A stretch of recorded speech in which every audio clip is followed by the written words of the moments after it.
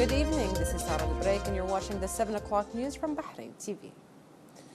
His Royal Highness the Prime Minister Prince Khalifa bin Salman Al Khalifa affirmed that the United Nations has always been and will always be an embodiment of noble goals that the international community has agreed upon in an effort to uphold the principles of joint coordination and mutual understanding, as well as respecting international law against all threatening global stability. He also has stressed that the world is currently experiencing a period of unstable political, security and economic circumstances, in addition to the increasing dangers of terrorism, which commands the development of joint action as well as maintaining the security and stability of the world order. The Prime Minister also added that it is the UN's responsibility to preserve its ideals, especially the principles of sovereignty and immunity of countries, which would guarantee the stability of international relations. He called upon the international community to undertake advanced measures in order to diffuse tension and relieve people's suffering in countries that experience wars and conflict, in addition to assisting countries to steer their capabilities towards further development. In a message addressed to the international community on the occasion of United Nations Day, which will be celebrated tomorrow, His Royal Highness warned against the retreating role of the UN in treating crisis and opposing war inflicted in various territories that would only endanger human life, as well as expose them to the dangers of trafficking and immigration. His Royal Highness urged the international society to create plans that would maintain countries' safety and stability, particularly those in a state of war, where thousands of innocent people get murdered. He added that the Kingdom of Bahrain, under the leadership of His Majesty King Hamad bin Isa Al Khalifa, is keen on supporting and committing to the rules of joint international action that is based on mutual respect, which brings people together, maintains peace, and helps achieve justice, sustainable development, and the noble goals of the UN. The Prime Minister affirmed the importance of celebrating this occasion as it sheds light on the 17 Sustainable Development Goals of 2030 approved by the UN in 2015.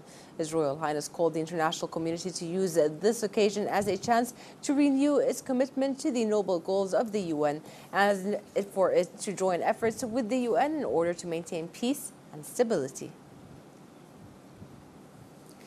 His Royal Highness the Crown Prince Deputy Supreme Commander First Deputy Prime Minister Prince Salman bin Hamad Al Khalifa met at Rafah Palace the newly appointed Ambassador of the Kingdom of Thailand to the Kingdom of Bahrain, Shayaplan Bumrumphung. His Royal Highness highlighted the development of Bahraini-Thai relations, noting the role of Thailand in supporting cooperation between Asian countries and enhancing their role in the global economy. The Crown Prince affirmed the success of the second Asian Cooperation Dialogue held recently in Thailand, stating Thailand's role in expanding opportunities for cooperation. His Royal Highness expressed condolences to the government and the people of Thailand on the passing of the late King Bhumibol Adulyadej. He asserted his support to the ambassador in his diplomatic duties, wishing him success in his new role. For his part, the ambassador expressed thanks to His Royal Highness for his interest in enhancing the two countries' relations.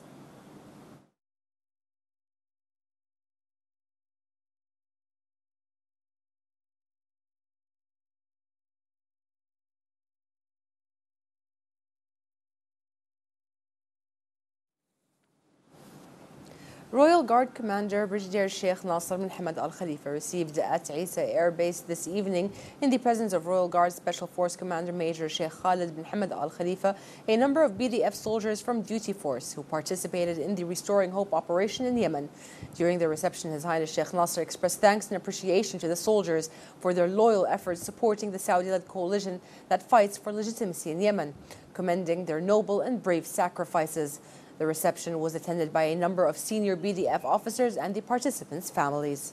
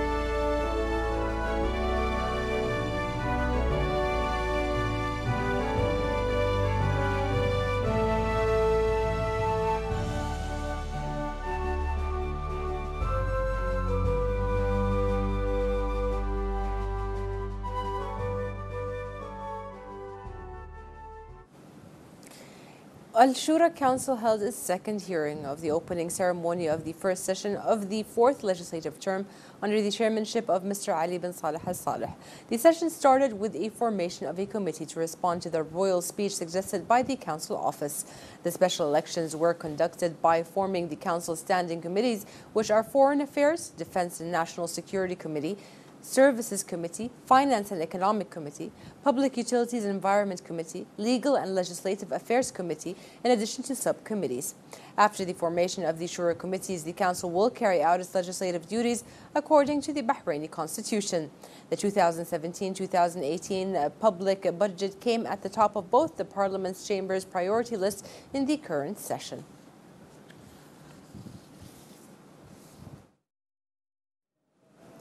Interior Minister Lieutenant General Sheikh Rashid bin Abdullah Al Khalifa received today Interior Security Minister of India Rajnath Singh.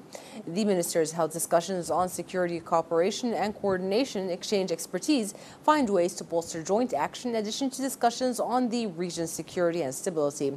The first Bahrain-India Security Committee meeting will also be held on the sideline of the visit based on the agreement signed last December in India regarding combating international terrorism, crime, drugs, and other issues of common concern.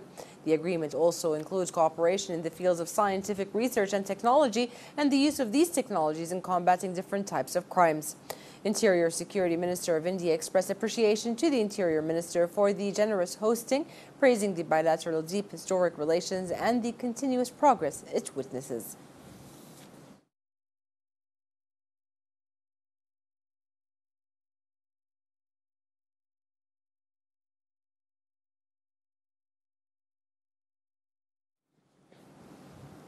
The 7th Gulf School Theatres Festival, under the theme A Gulf That Brings Us Together, a theatre that unites us, has been inaugurated in the presence of the Minister of Education, Dr. Majid bin Ali Al-Naimi.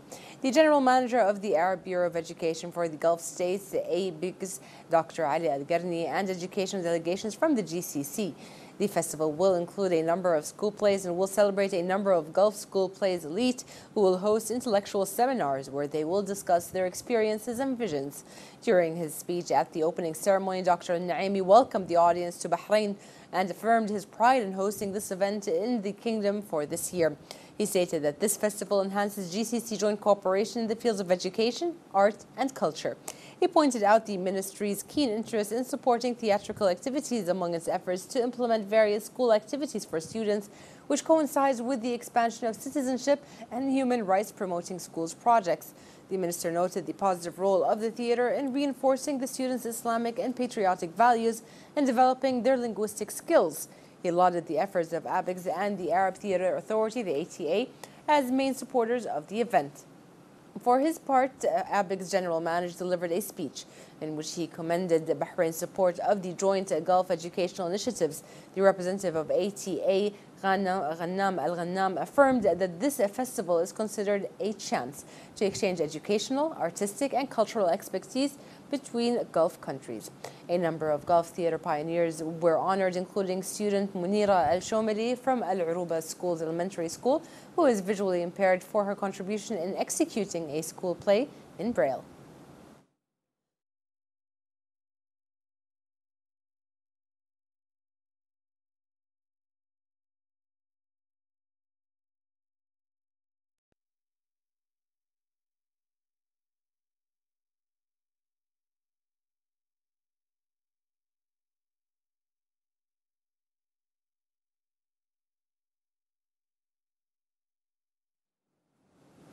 The Ministry of Justice and Islamic Affairs and Waqf's Judicial and Legal Studies Institute, with the cooperation of the Supreme Council for Women, have organized a seminar titled Meeting of Pioneers and Hopefuls.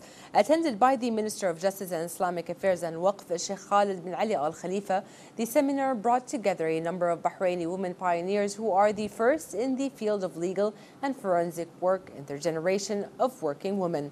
That was in the frame of events associated with the Bahraini Women Day this year that particularly celebrated women in the legal and forensic field.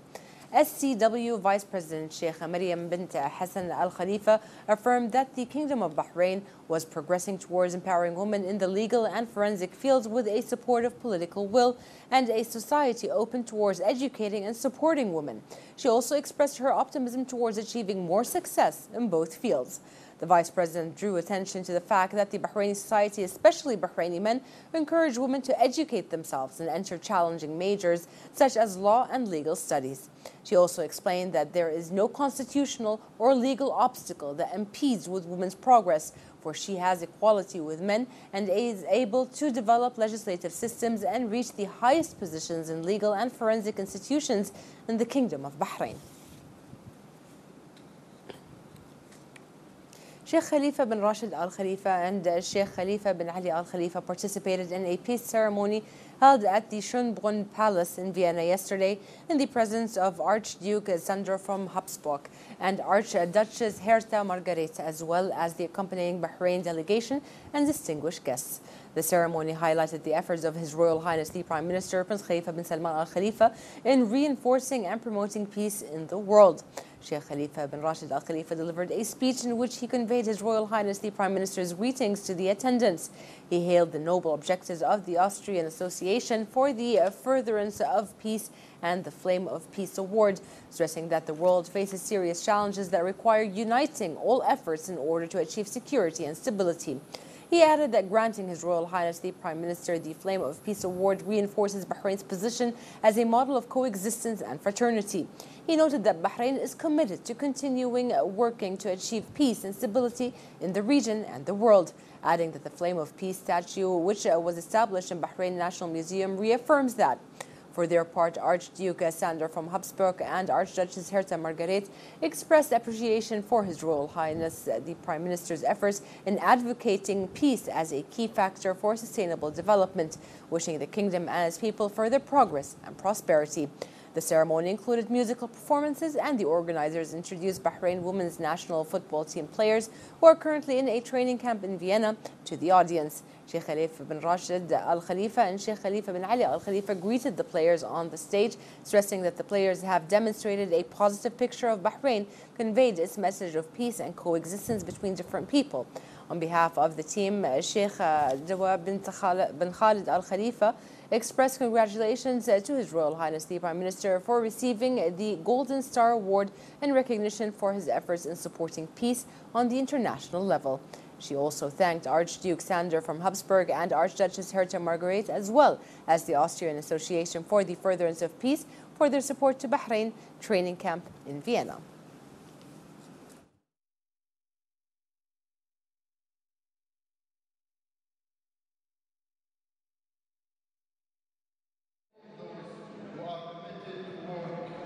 For peace and stability. We were delighted when His Royal Highness was bestowed with the Flame of Peace. The award reassured the Kingdom of Bahrain distinguished status as a culture, fraternity and coexistence as symbolized by the flame. Bahrain and Austria exemplify how with such a simple gesture divided cultures can assume shared responsibility and take initiative to foster international peace through nurturing common goals. We would like to assume we and the Kingdom of Bahrain, we are committed to continue working towards peace and stability in our region and globally. The Flame of Peace movement erected the National Museum of Bahrain, a permanent reminder for the need to continuously work for the furtherance of peace. You may be assured that we will continue on this honorable path for a better global future. Thank you very much.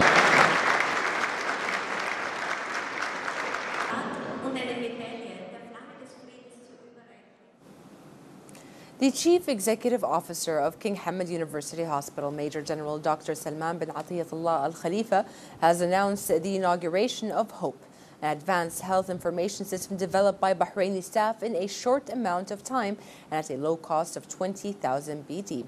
He also stated in a press conference that the hospital has signed a contract with a foreign company in 2011 in order to develop a comprehensive healthcare system in the span of 2 years at a cost of 5,600,000 Bahraini dinar.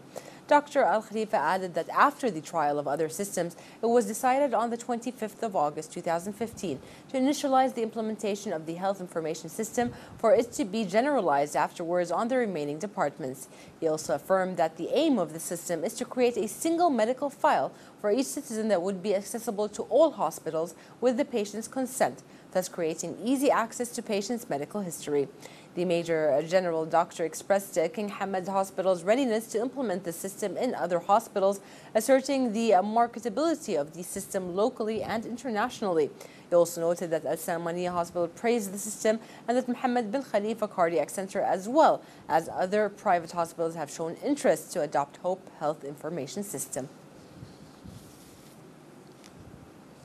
Assistant Undersecretary of Policies and Housing Services, Dr. Khalid Al-Haydan, stated that the Ministry of Housing has finished distributing the certificates of merit to beneficiaries of the second stage of the North City Unit's distribution in the frame of its timetable to distribute 3,200 additional housing units in fulfillment of His Royal Highness the Crown Prince's Deputy Supreme Commander and First Deputy Prime Minister Bin Salman bin Hamad Al Khalifa's decree. Assistant Undersecretary noted that the distribution of certificates of merit represents the first stage of the housing project's distribution procedures, where the second stage consists of electronic withdrawals of the project and progress percentages.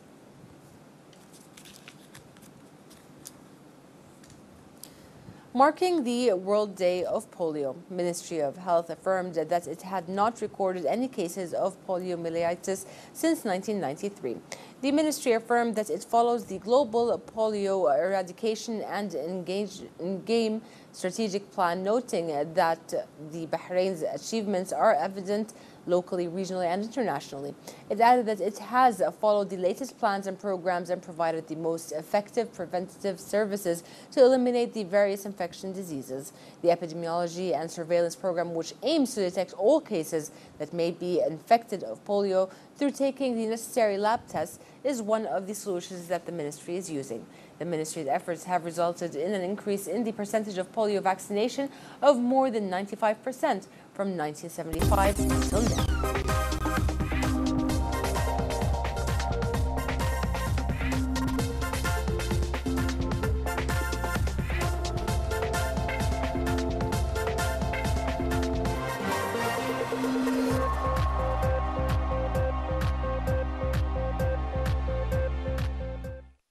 Bahrain All-Share Index has closed at 1,147.43 points, falling 4.42 below last closing. The fall was in the commercial banks, investment, and services sectors, and investors traded mainly in the commercial banks with 54% of total shares. 29 transactions included 922,942 shares worth 214,208 BD.